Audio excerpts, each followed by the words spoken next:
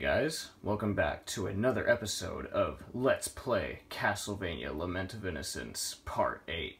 In the last episode, we defeated Medusa, the boss of the Garden Forgotten by Time, and in this episode, we are going to be moving on to the second to last stage, otherwise known as... well, we'll see when it gets there. So yeah, I finally figured out a decent camera angle. This actually looks really, really good. I like it. Dark Palace of Waterfalls. Probably one of my favorite stages, mainly because of the atmosphere and the music. This is like one of my favorite tracks in this game. It's a really good track. But yeah, I'm feeling pretty good. I'm feeling pretty good about myself in this Let's Play so far. I'm like really anticipating my future Let's Plays. I just don't know what it is. I'm feeling really cheerful for some reason. I don't know why. Maybe it's this camera angle. Maybe it's just because I've actually gotten progress on these Let's Plays. I don't know. But I'm just feeling really uppity. I don't even know if I went the right way. Did I? Oh, hey, I did. Alright, so I did go the right way. Had to make sure. Alright. So, oh yeah, no. Actually, you know what's better? Good news. I can actually record longer videos this time. Oh no, I forgot to do something. I'll worry about it by the end of this video. I totally forgot to do something before I started doing this. And I hope it doesn't come back to bite me, because if it does, I'm gonna be pissed. Essentially what I forgot to do, what I do every time I upload a video, is that I take the original video and I delete it. That way I can free up some space on my storage, so that I can keep recording. I forgot to delete the video, and I hope that this doesn't interfere with the Let's Play currently. I hope it doesn't, but we should be fine. I think I could do half this stage and then save before my freaking storage decides to screw around. If I didn't have to worry about the storage problem, I could probably do more than just half, but yeah, I think I could do half the stage. Man, what is with these Rosarios? I'm getting some really good RNG on that with the Rosarios. Man, but just skull archers and mermen. Oh yeah, finally using the Thunder Whip here. This is pretty much like a known consensus at this point. When you obtain a new whip in each area, you pretty much can't use it in that stage, because most of the enemies in that stage have resistance against the whip that you obtain. Which means that, like, I got this whip in the Garden Forgotten by Time, well, half the enemies in that stage are resistant to thunder attacks. So it's very much redundant to use the whip in there. Because a lot of enemies are made of stone or whatever like that, and they're resistant to thunder, and that's honestly very annoying. But yeah, where am I at right now? Oh, I shouldn't be here. I need to go back. But yeah, before I did this, I was drawing, and I'm an artist. At some point, I'm going to leave a link in the description to my DeviantArt channel. But I'm quite the artist, and I drew a picture of Leon Belmont holding his whip. But it's pretty cool. But I've been drawing a bunch lately. In fact, my whole wall pretty much consists of Castlevania drawings that I did. What do we have here? I need something. Axe. There we go. What does this do? Oh, an axe tornado. That's cool. So yeah, in this stage, there are at least 3 levers, and if you don't know what you're doing, you can easily screw this up. But there's 3 levers, and this is the first one you need to hit, and it says the mechanism was moving somewhere near the bridge. If you are doing this the first time and you went the other way, you're gonna have bad luck. Well, anybody is gonna have bad luck if you're just playing this for the first time and you have no idea where you're going. You're gonna be backtracking a lot. Like, I mean, you're gonna be backtracking all the time, because you gotta deal with the levers, you have to deal with the doorways, you have to deal with a bunch of different stuff in this stage. But once you get used to it, this stage becomes very easy. Like, very easy. So, it's not a problem. But like I said, if you're just playing this for the first time, oh man, this stage can get very annoying. We got lizard men, which are new. We got lizard men. And a save point. Whatever. Actually, no, I'm not doing that. I want to save. I don't want to save yet because not until the 15-minute mark. If I can find a save point at the 15-minute mark, then yeah, then I'll stop because then I know for a fact that that's a decent-sized episode, and then we can move on to the next one. 5 minutes is not going to do it. If my thing runs out, then you're not going to see this, and I have to try it over again, but whatever. That's pretty much how it works. If you don't see this video, then that just tells you that my storage was messing around with me. But if you are seeing this video, then that means my phone decided to cooperate. So, hey, there's always that. Oh, Vasagos. You know, I really wish these enemies would make an appearance in more Castlevania games. It's definitely a cool idea. Having ghosts fly around with axes for arms, that's cool. I like that idea. There's a bunch of enemies in Castlevania that get reused or scrapped a lot. You know, all of them are pretty good ideas. It's just a shame that they don't make returns. Alright, so here's the room, for example.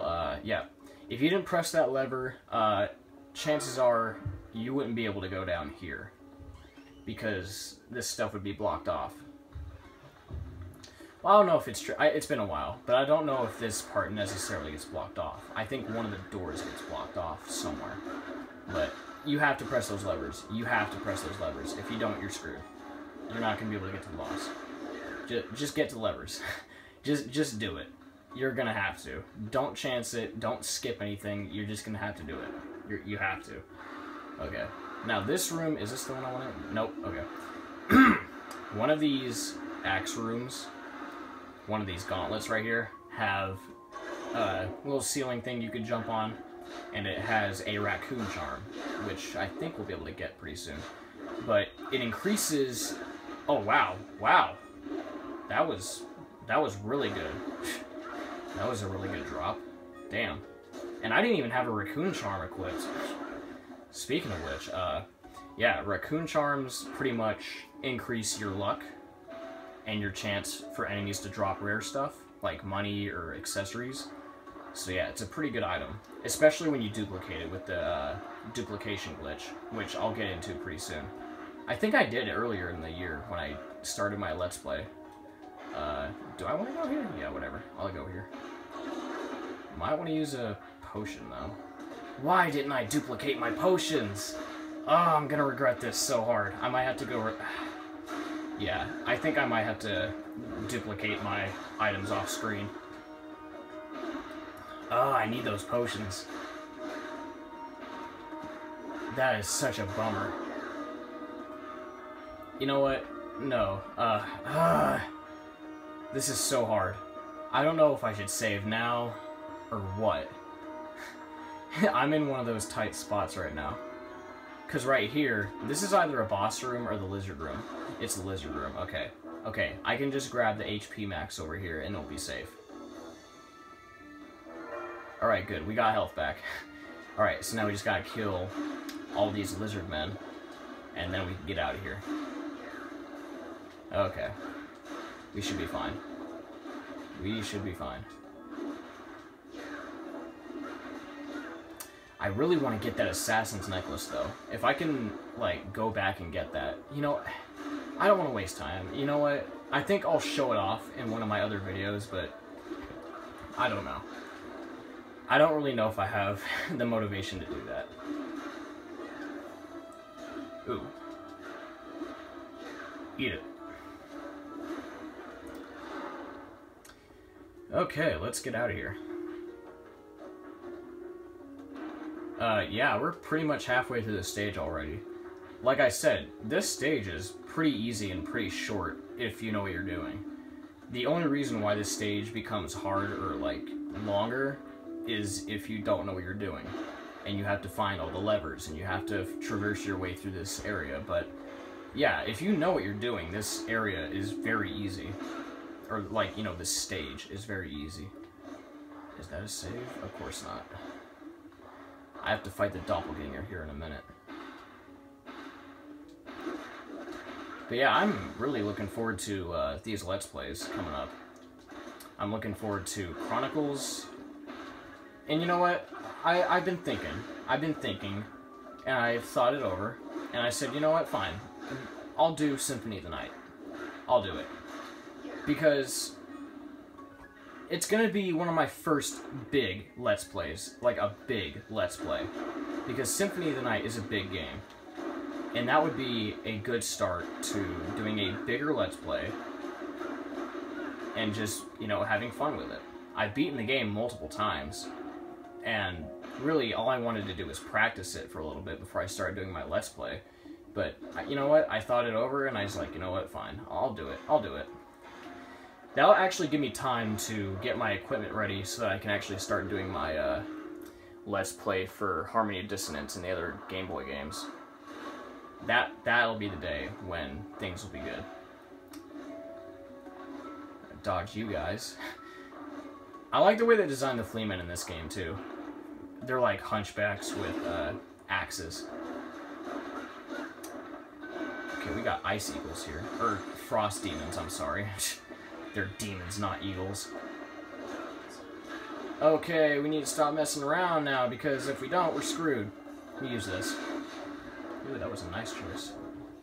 Sorry, I had to do that, because I felt something on my arm. Yeah, about these gems. If you see these gems like sapphires, zircons, rubies, or anything like that, they're going to be useful later. After a while of playing this, I just kind of assumed that they were there for, like, shock, or what, they were just there for the look, or the value of just having it. But there's an item in this game called the Jewel Crush, and what that does, it allows you to actually use the gems. You can actually use the gems, and they all have different effects. Like, one of them allows you to completely recover everything, like hearts, MP, and HP. One of the gems allows you to give overall damage.